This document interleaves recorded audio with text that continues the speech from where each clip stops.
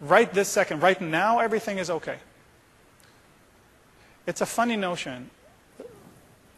The ceiling could be burning and falling down, but if it hasn't hit you yet, then right this second, everything is okay.